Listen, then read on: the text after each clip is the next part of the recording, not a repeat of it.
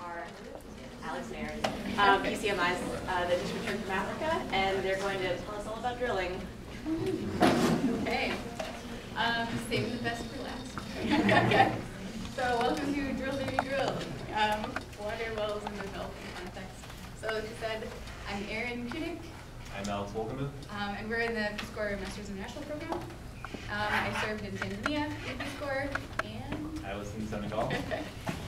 So I'm going to talk a little bit about logistics and management of well projects, and then Alex is going to take over a little bit later to talk about the actual well drilling.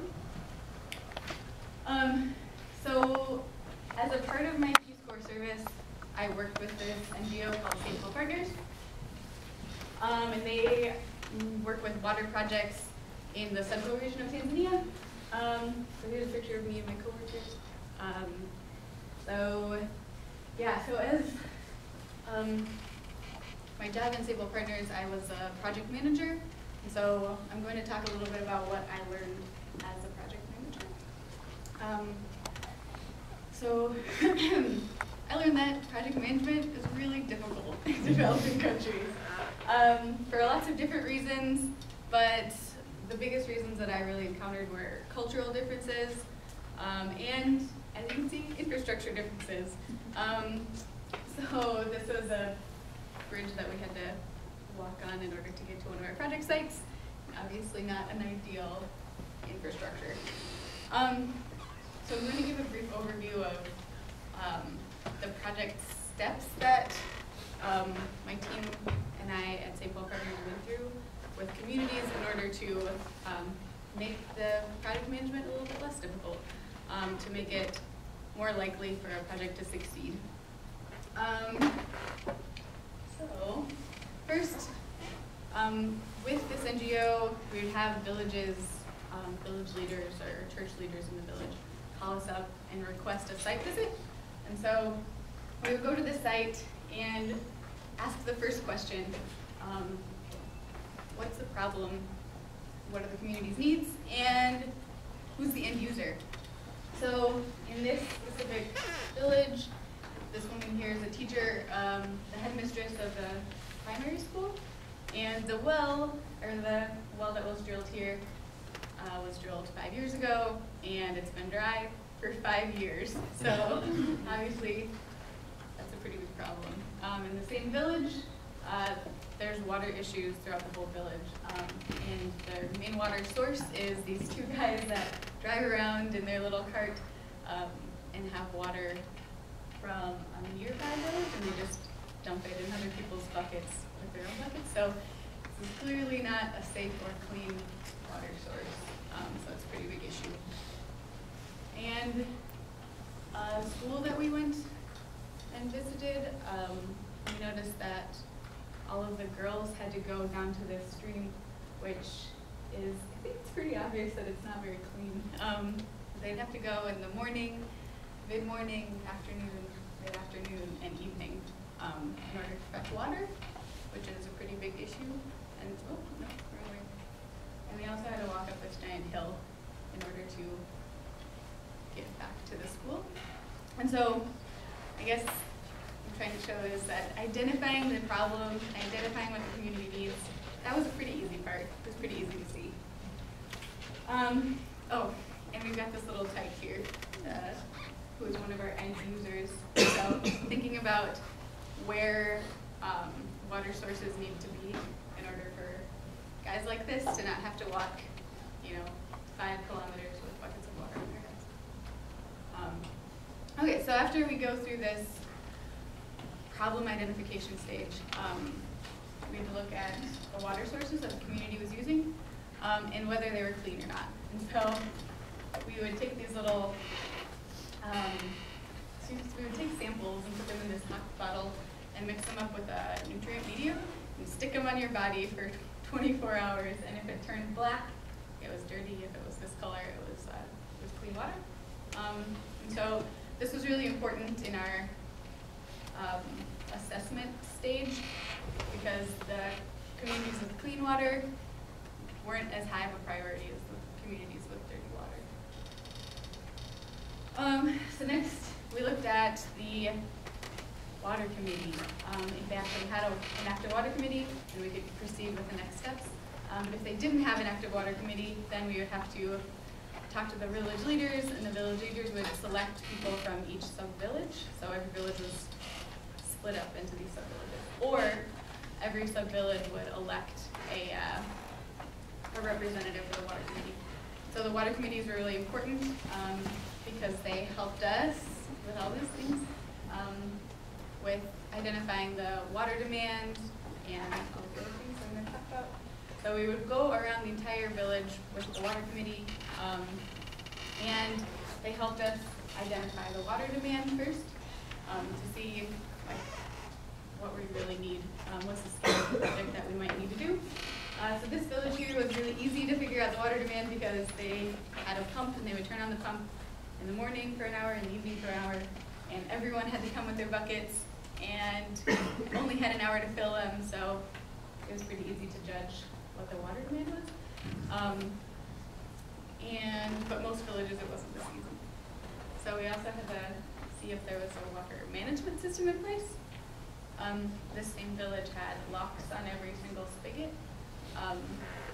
And in order to, just one person had the key to the spigot, and they would open it for an hour a day, and then had to collect like 55 cents for every bucket of water or something. And so I think what was more important for us, like assessing the village, was not if the water management system was in place, but if the water money collection system was in place. So if they were already having villagers pay for water, then it was more likely to be successful in the long run, because like every pump is going to fail sometime, you know. So if they have a water like money collection system, then they're going to be able to pay for maintenance in the future. So if all of these things go well, and we're like, this community is ready for a project, then we would go and do a WASH training, so water, sanitation, and hygiene training.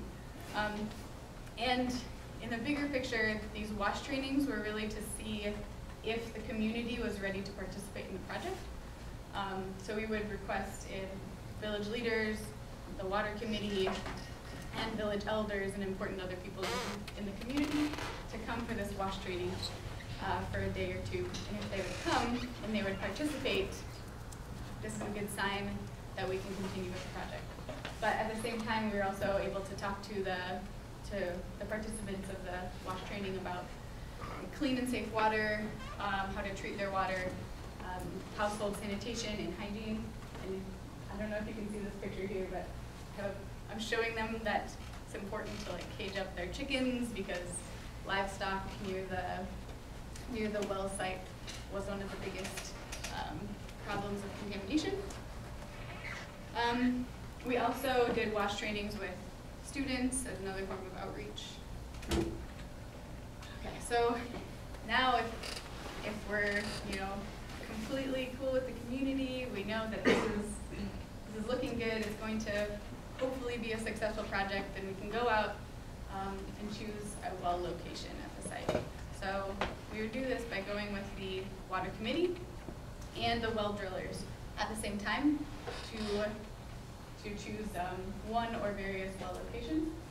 So the water committee was really helpful in telling us where the water demand was, because they knew who needed more water and who was living where and what the most densely populated areas were. So they could tell us that, but then the well drillers were able to assess the land to tell us where was an appropriate place to drill the well. So I didn't really do this part. I just participated in the walking around the village. But what I did was I would go to the village leaders and the leaders of each sub-village and find out if there were already wells drilled there, and if there were previously drilled wells, we would look at the depth of the well and the water level of the well, and I'll explain a little bit more later. But so we would go to each of the wells and use this little device called a sounder, and so you put it in the well, and whenever it hits water, it beeps. So we would all call it a beeper. And then you could tell what the water level was, because there's a little ruler on it. So now, if we found a good well site, we're ready to go, we're going to implement the project. There are a lot of other logistical issues that we had to deal with. So when you're drilling a well, it's not just a well. You also, if you're using like a hand pump, you also need a concrete skirt and a drainage ditch near the well and the pump. And in some of the bigger projects that we worked on, St. Paul Partners, we also had higher capacity pumps that would pump the water up to a tank or to other places and distribute it from there. And so all of these other aspects to the well drilling projects needed community participation. And how are we going to get community participation? It's like the biggest issue in our project management.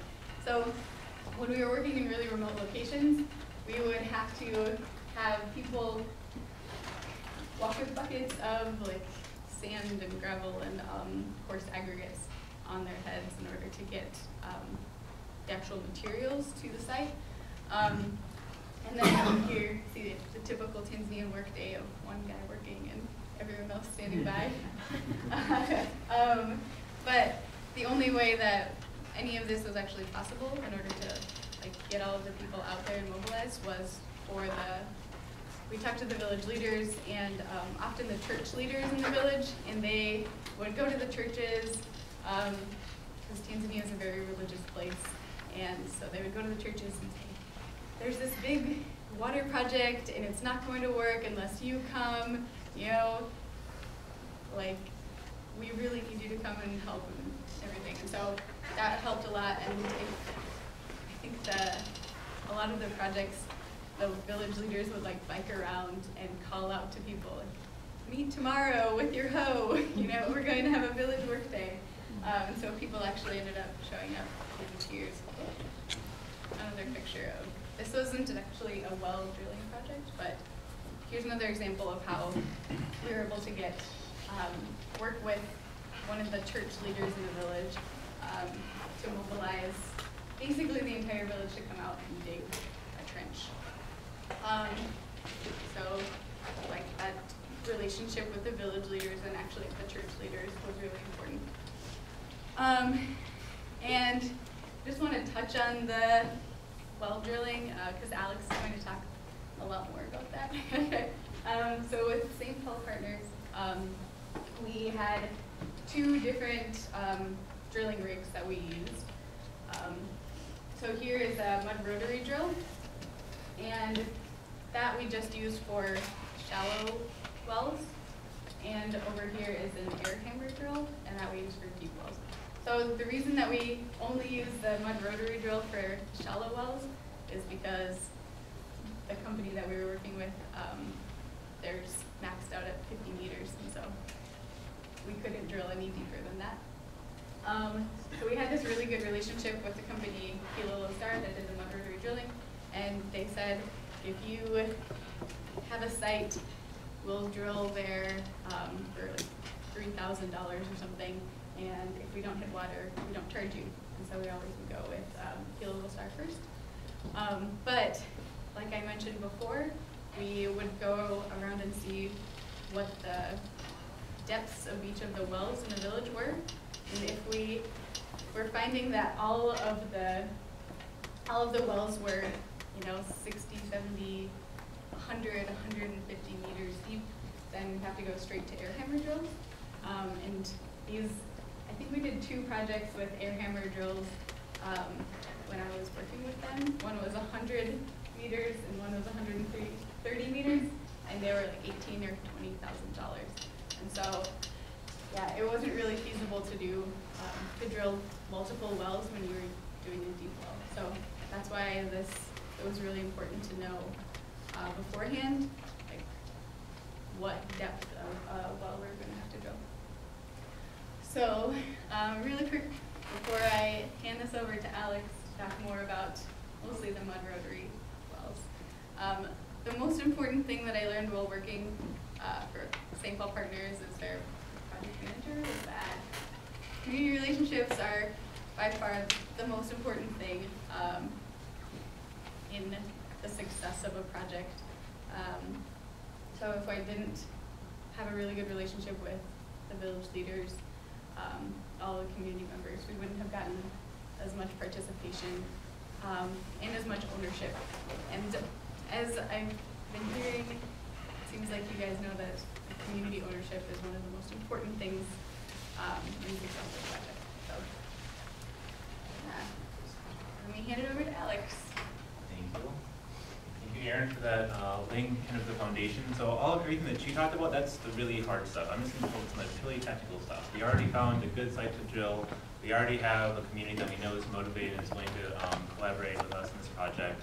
Now, we've already selected that the drill rig and everything we have is appropriate for the site, so now how to actually go about drilling this well.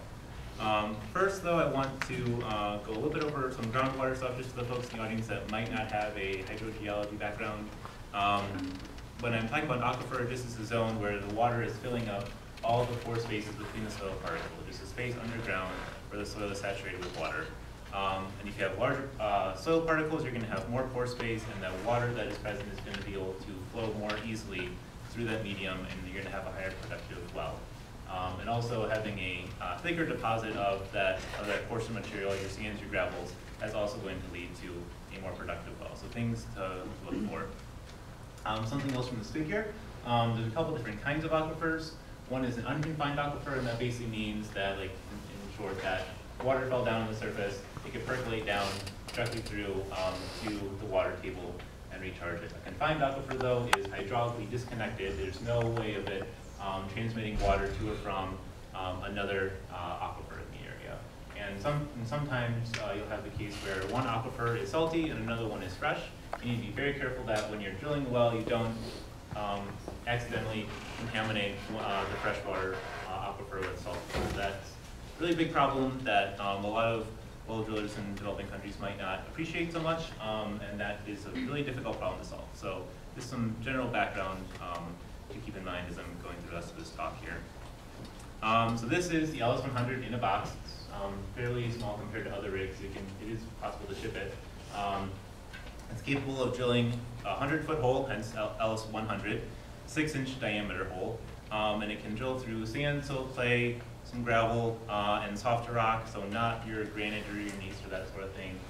So it's important to have a good understanding of where your water table is, what the subsurface is like before you start drilling, to make sure that when you do start drilling, you can finish the job with this type of drill. So this is just a schematic of the LS100 setup. Over there on the right, my right, your left, is just the rig stand. And these pits over here hold the drilling mud, and that drilling mud is going to be circulated from this mud pit into the mud pump, down the drill pipe into the borehole, and then it's going to carry away the cuttings that are collecting at the bottom of the borehole, back up through the annulus, which is just a space between the borehole and the drill pipe, and then back into these settling pits. Let the cuttings from the borehole rather to settle out, go back in the bucket, and the process kind of starts over. And you'll notice that in this drill bit here, there's a hole at the end of it, so that allows the water the drilling fluid to travel through the drill pipe and out the end of the bit. And the drilling fluid performs 4 pretty important functions. One, it's serving to cool down and lubricate the bit as it's drilling. It's transporting the cuttings that are being produced by drilling away from the borehole and into these pits. It's also creating a sort of cake around the wall of the borehole to keep it from collapsing. That's really important in sands and those kinds of materials.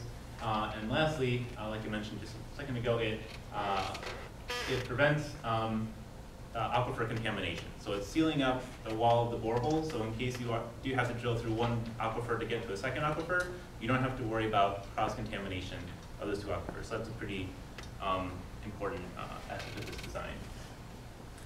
So here is the LS100 all set up. You see the drill pipe is right here, and these are just hoses that control the delivery of water. This is going to the mud pump, or coming from the mud pump. This is going into your settling pits, and then that hose up there directs it from the mud pump into the drill pipe. I mentioned the drilling fluid, not really what it's, how you make it. The primary ingredient most of the time is a type of clay called bentonite, and that just is an additive That swells being added to water. There are other additives that are out there that come a lot of times from the oil industry. We used a additive called Quick Troll Gold, which just serves the same kind of purpose as bentonite. And when you're mixing this drilling fluid, it's really important that it has the right level of consistency, the right level of viscosity. If it's too thin, it's not going to transport the cuttings from the borehole. If it's too thick, it's not going to let the cuttings settle out, and then you just end up recirculating those cuttings out of the borehole into sealing pits, back into the borehole, and you don't really get anywhere. So one way of testing the viscosity of the drilling fluid is you fill up this funnel with your mud, you have a cup underneath it, and you time how long it takes for that cup to fill up, and you're shooting for roughly about 35 seconds, give or take, and that ensures the right level of viscosity to do the job that you're trying to do. So here we are mixing up the drilling fluid. This is a Venturi meter. The way that works is you have water flowing out at high velocity through this pipe, and those high velocities create suction, and so when you pour the bentonite in there, it gets mixed in very rapidly with the water, and so you just kind of circulate that through in a closed system until you reach that level of viscosity that you're looking for, and then you can start drilling. And you need quite a bit of this drilling fluid before you can start. We filled up probably a couple 50-gallon drums, and that might seem kind of strange, like, well, if I had all this water, I wouldn't need to drill because I have extra water. So it's kind of a catch-22 in some cases. You need to be considerate of how you're going to access the water that you need to be able to drill and get more water. And ironically, some of the best times to drill for water is during the dry season, where there's the least amount of water available. So things like that can be kind of tricky to navigate. Here's another picture of the setup that shows the relative location of the settling pits. So basically you have the drilling mud coming out from the borehole into this channel, into the settling pit where the cuttings drop out, and then drilling fluid goes into the secondary pit over here, pumped out the mud pump, and then back down the drill pipe into the borehole. So that's another picture of the setup. And so as you're drilling, eventually the first pipe that you use is only like 5 or 6 feet long. You're going to run out of that pipe, and it's important to add a second pipe so you can keep on drilling. So that process is called breaking pipe, and here's a video of that. Here's a video of that. There you go. So he's already disconnected this first pipe here from this piece called the quill. You can see there's a slip here that's holding that pipe in place. As you might experience, all boreholes are magnetic, so all metal objects are instantly drawn towards them, so you have to be careful of that. So now he's attached the second drill pipe here, so you can continue drilling, and she's lowering the quill there to attach it. And as soon as that is attached, then you can pull up the slip, and then you're good to keep on drilling. That's just one aspect of the operation. Another aspect, while you are drilling, it's important to be continually monitoring the cuttings that are coming out from the borehole, just to see what kind of material you're drilling through. So it's important to have someone every couple of feet take a screen or a sieve at this outlet right here and just kind of see what kind of material is coming out. And so you can make a pretty nice kind of cross-section of the different geological materials that you're drilling through, so you can find those lenses of sand and gravel that you're looking for to place your well. So this is a picture of all the different soil samples that we collected during that day, and then later that night we put them all out on this long table, and we're able to see, okay, this is the section we want to drill. It's about 7 meters thick, say, of sand and gravel, and that's where we want to put our screen. So we went back the next day, we knew exactly at what depth we had to drill to place that screen, how long that screen needed to be. So the first hole had been just a 4-inch diameter pipe, 4-inch diameter bit, and then the second day went back with a reamer bit, a 6-inch bit, to go and make that hole larger. We knew exactly how deep we needed to go in order to place the casing. This is the casing, this 4-inch PVC pipe. You can see this piece right here, maybe you can see it or no, has very thin slots, and that's going to be the screen for the casing. It's going to allow water to flow in through those coarse particles, the sand and the gravel, into the casing and then be pumped up. And that's just prefabricated, I think, from Lowe's or someplace. So it's another issue, like in developing countries, you're probably not going to have a Lowe's down the street. You need to be creative. Here's a cross-section of of the well with the casing. So here's the screen, and around here is a gravel pack, and that gravel pack basically acts as a filter to keep fine sediments from clogging up the screen, and just improves the overall production capability of the well. This is a zoomed in picture of the casing. You can kind of see the gravel pack that we put down there just kind of scattered around it. Pretty small stuff on the order of a couple millimeters, but that's sufficient for the gravel pack. And so once we have that gravel pack in place, it's important for us to develop the well, and that development is important for two main reasons. It's for improving the flow rate around the screen, so you don't get a lot of fine particles trapped in the gravel pack, trapped in the well screen, so you can maximize the productivity of the well. And also you want to get that stuff out of there so you don't end up pumping sand, because that sand is going to wear down your pump very, very quickly, and after a week it's going to be shot and you have to get a new pump. So not ideal. There's a couple of different steps involved in well development. First of all, this is a baler, and the bottom of that is just a check valve, so water can go in, but it can't go out. So there's three steps with well development. The first one is surging, which just forces water out from the screen through the gravel pack and helps create those preferential flow pathways to improve the productivity of the gravel pack in the screen.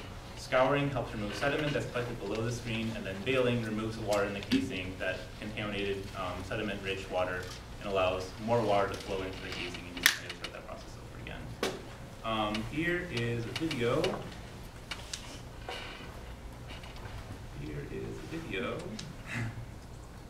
Okay, there we go. So he is surging right now, and so this baler is full. Right. This baler is full of water, and he's just raising it up to the top of the casing and then letting it drop. And every time that impacts the water table, that's forcing water out through the screen, through the gravel pack, and helping to get rid of those sediments and finer particles. And that's a picture of what we ended up with at the end of our well development. So a lot of sediment still left there for us to get rid of. And it would have taken us about 4 days just to do manual well development the way we were doing it. So a pretty labor-intensive process for that. For the purposes of this course that I was involved with, they didn't need another pump, and they actually wanted us to have experience with abandonment of a well. So after we had installed the pump, which is located right here, and just kind of saw how that works, we ended up removing the casing like that. And then we started to put the sanitary seal, the grout, in the borehole in place of that casing. And so right here, the formation stabilizer and the sanitary seal, that's what's going to go in place of that casing that we just removed. And the reason that is important is it keeps the borehole from becoming a preferential pathway for contaminated surface water from getting into your well. There was a case in Mexico of a guy who had drilled a well. It was at the base of a hill, and on one side there was like a pig farm. On the other side of the slope there was a cattle farm, and so every rain event, a lot of that waste would be directed right towards that well.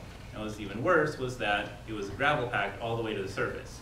So that gravel pack had a much higher infiltration rate than the surrounding area. So all that water is being funneled right down into the borehole and taken up into the screen and then pumped out. And people are drinking that. So not the best way of going about that. And that's why it's important to have a sanitary seal generally made of cement with some bentonite in there. So it'll expand and fill up any spaces. Keep out that contaminated surface water from getting into the well. This picture, we're just mixing up some cement that we're going to pump down. And then that's me using a diaphragm pump to deliver the cement down the hole. So that's the quick overview of how to drill with the LS100 mud rotary drill. And then I'm going to talk a little bit about manual well drilling. There's a couple different methods for that. One is using an auger. Yeah. I'll be the model. Yeah. So an auger is a pretty straightforward design. Basically how it works is you just hold it up upright, put some force on it, and you just turn the auger, and it'll cut away that soil, and it'll collect in the bottom there. When it's full, you remove it, empty it out, and keep going. And what's important to notice about this design is that the shaft is square, and that helps distribute the force that's being applied on the shaft evenly among the four corners, and just makes it a more durable design. I have another video of some folks using the augers to get a sense of it, because I don't want Aaron to tear up the carpet. Yeah. So it's important when you're using the auger to somehow keep it stable and keep it upright, so you don't drill a crooked hole, because that would not be very useful. Here they are pretending that she's a motor and rubbed up. So you keep on using the auger until that's full of sediment, emptied out, and you keep on drilling. And one advantage this has over the LS100 is you know exactly what sediment you're drilling into when you get into it. With the LS100, there's a sort of lag between the bit clearing away some of the cuttings and it actually being transported to the top of the borehole. So you're not sure exactly what you're going through, what kind of material you're going through at a given time. And that's one advantage that the auger has.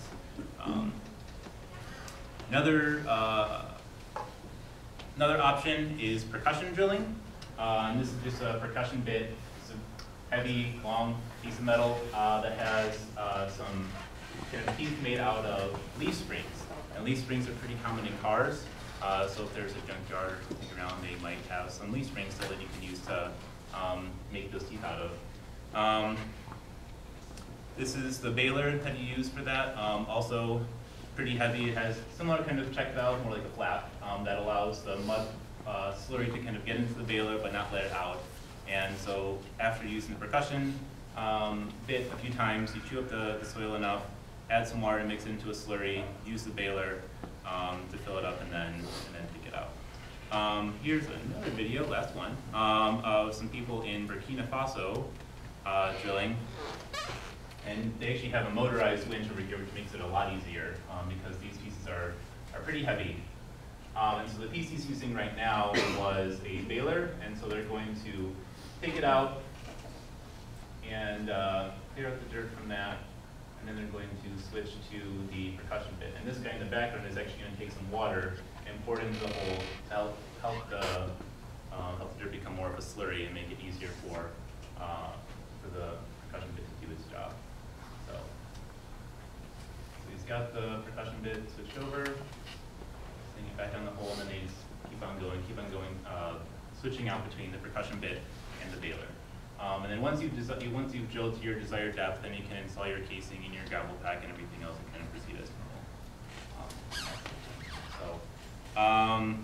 Yeah, that was quick. And real quick, I didn't really explain this, but I didn't learn all this stuff in Tanzania or Senegal. I went to the exotic land of North Carolina. They have a lot of hush puppies there, which I love. And I was learning with a group called the Cook International that has a lot of these kinds of courses. So I was there for about a week. And I just wanted to say thank you to the DAD Center for helping me to go to this course and learn all about it. So yeah, let's open up to questions. Sarah. It's more directed to Aaron. When you were testing the water and you said you just kind of add the thing and then you put it on yourself, like, is it for the motion or the heat for it to see? It's for incubation. Okay. So it's, I don't know exactly what you're adding to it. I probably should have known that before I did it. I think it's just some sort of nutrient broth mixture, which you mix with a sample, keep it incubated. Kind of similar to the Petri films that everyone else is using, but it's just a longer period of time that you're incubating, so you have to sleep with it. It's only 12 hours or 6 hours? Depends on which plates you're using, but it could be anywhere between 14 and 24. Okay, so never mind. Same period of time. For your trying for a cold? So that one is just total coliforms. Yeah, and we used it because you're really supposed to be refrigerating or freezing those Petri films, like we saw in the other presentations. And we didn't have a refrigerator or a freezer, and so this is one that we could do in the field. You mentioned needing to know the level of the water before you drill into a new well. How do you, if you don't have any wells, how do you figure that out? So if there are no wells in the area, Just kind of big side note. that's not my Yeah, what I learned is if there aren't any wells like within like a couple kilometers, like don't drill. There's probably a reason people haven't drilled before. Okay. So yeah, Probably and, true. yeah. So try as much as you can to get like any geological information about the area, and then if you don't mind spending a lot of money on possibly drilled wells, then go for it. But yeah, if there are resources. If no one has drilled in that area, there's a reason. Don't worry about it. Do the easy ones first. So yeah. With the auger and the percussion methods, how deep of wells can you drill? That varies. I think the auger one, I think I heard you could do like 30 or 40 feet in a day. And actually with the percussion method, I forgot to mention this. It's possible to incorporate that along with the LS100 or LS200. There's a fellow in Uganda who uses the LS200, can drill 200 feet instead of 100. He got to about 180 feet, ran into something really, really tough that he couldn't get through with the mud rotary drill. Took out the drill pipe and then set up the percussion rig over it and drilled through a couple feet of that really hard rock, whatever it was, and then switched back to the mud rotary and kept on drilling. So as far as like doing that only, that would take an awful long time, and I mean, he definitely did a few projects where it just was percussion rig. I would say, if I had to guess, I'd probably say upper limit of like 100 feet for some of those. Don't quote me on that. Yeah. Yeah, yes. You mentioned like upwards of $18,000 to $20,000. Where does that money That's a great question. So, again, outside donors, and then most of the time the village would contribute with like labor and materials. But as a general rule in Peace Corps, we talk about having villages contribute 20 or 30% of the cost of a project through like labor, food, and materials and time. But for these really expensive deep wells, it's not possible. So I'm going to contribute as much as they can. This would remind me of Donald Morris's research and what he found is some NGO came through and dug or drilled all these, like I think it was like a 40-meter borehole all over the country. And in most places it worked fine. In his particular community, that 40-meter depth, that's what it was, had some contamination. I can't remember, it was some kind of metals, I think, in the water that you wouldn't want to consume on a regular basis. And the shallower wells didn't, but of course they had the other kinds of contaminations or open ones. But how do you, can you, I guess, know if you're going to hit something like that at a certain depth in a certain area where you're going to have some kind of metal contamination or something, where it's not really water that can be used, because then they're not using that borehole because they don't want to drink it. But is there some method that you might use to evaluate that, or is it kind of like too bad? Yeah, I mean, as far as like knowing like what kind of contaminants are going to be in the certain aquifer before you drill into that, I would rely as much as you can on like the ministries in the country, like what kind of drilling logs they have there, because there's a lot of information out there like that, and kind of look for clues in that to try and trying to see like if that's going to be an issue. But as far as like knowing ahead of time what that's going to be like, I really don't know. Yeah. So, but I think there is a lot of information out there. You just have to be willing to look for it and be deep. So, yeah, as far as like contaminants and stuff, I'm really